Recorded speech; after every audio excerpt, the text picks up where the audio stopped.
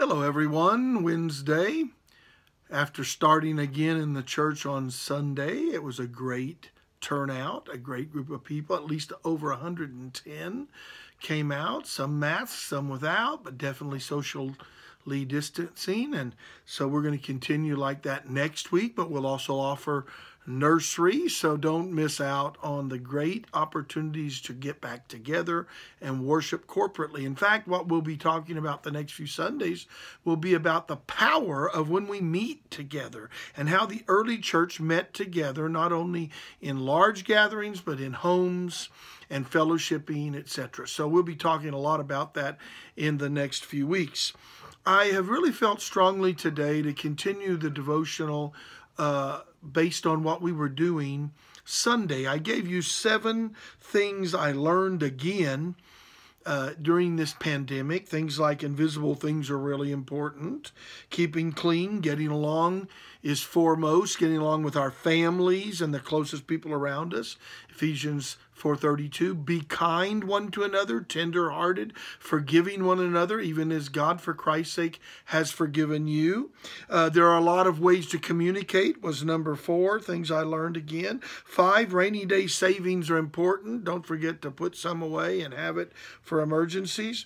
Shut in doesn't mean lazy. We can still learn things, grow, do chores, etc. But the number 7 of the 7 things I learned again that I covered on Sunday morning, number 7 was faith over fear is most important. And I want to talk about that with you the next 5 or 6 minutes, because this is the part where a lot of people are not realizing they could be happier and more successful and doing a lot better job. Of course, Jesus said, don't worry, Matthew 6:25.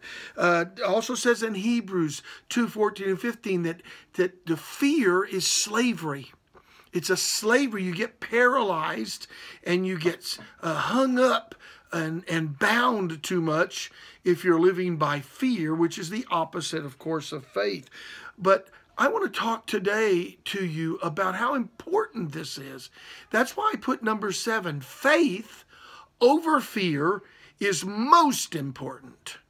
It's the most important thing during uncertain times and difficulties. We always live in times where we're challenged. There are trials. Jesus said, in the world you shall have tribulations, but be of good cheer. I've overcome the world.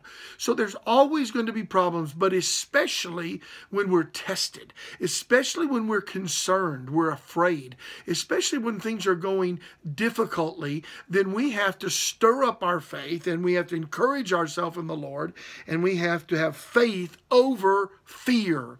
Too many Christians, I'm not talking about just the world right now. Of course, the world is afraid of death. They're afraid of every little thing that won't make them happy or feel good. But we Christians don't primarily live to feel good.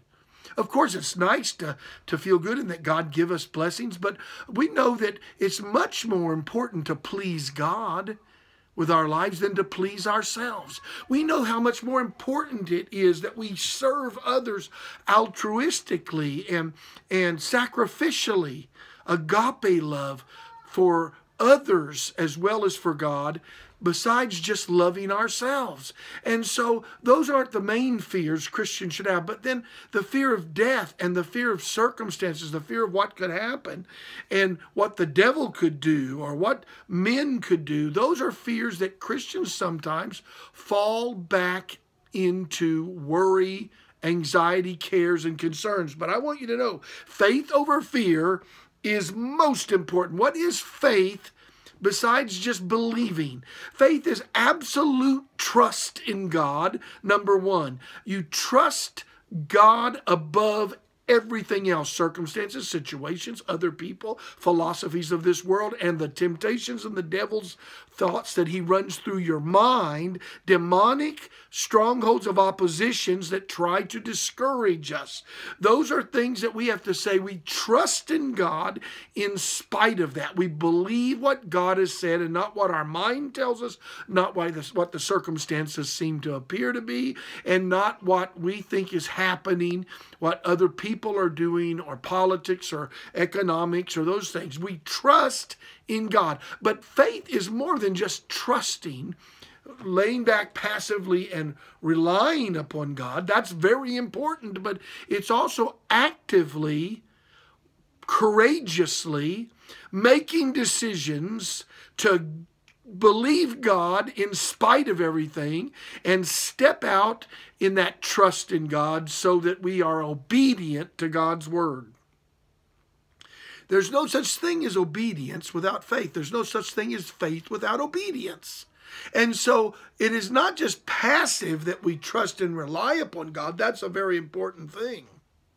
But it is active in that we believe God to the point of laying our lives down and choosing to do actions that obey God rather than what our fears tell us. You see, one of the greatest virtues of all humanity, in humanity, is courage. But courage is faith many times. It is that faith to say, I believe God and not what I see around me or hear only. And so I want to close with this incredible verse in Hebrews chapter 11, verse 6. It's not incredible because the word incredible means unbelievable. But you know how we use it nowadays. Incredible means awesome, amazing. And so I want to finish with Hebrews 11:6, an amazing verse, because it says exactly what we're talking about. And you today need to choose faith over fear. I need to choose faith over fear. Listen to this verse, Hebrews 11:6. It's very, very, very important. And without faith, it is impossible to please God. Because anyone who comes to God or him must follow or believe that he exists and that he rewards those who earnestly seek him. So you can't please God if you live in fear. You just can't do it. Now, fear is an emotion that immediately comes to us. Sometimes we're not guilty. But then if we choose fear over faith, you're afraid of what's going to happen. You're afraid of what they're going to do to you.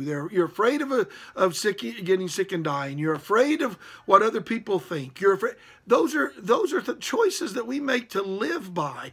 But if we choose to believe God, that God loves us, that God is for us, he's not against us, then we please God. But without faith, it is impossible to please God. So in order to come to God, that's an active thing. Jesus said, come to me, follow me. In order to come to God, you must first believe that he is, that God exists. We Christians believe God exists. He's the creator of everything. There are people that don't have saving faith. It doesn't even begin with believing that God exists. But we believe that God exists. And secondly, this verse says that he rewards those. God is actively involved with our choices, and he rewards us if we earnestly, diligently choose to seek him and to obey him. I want you to have a great week. I'm going to see you Sunday morning at 10:30. I hope you're not afraid to come. We have lots of distance seating, and we'll even accommodate you if you want a special needs area. We have a speaker on in an extra nursery. We can have all sorts of situations so that you can be with us, but we want you to come. But until then, remember, faith over fear is most important. God bless you today.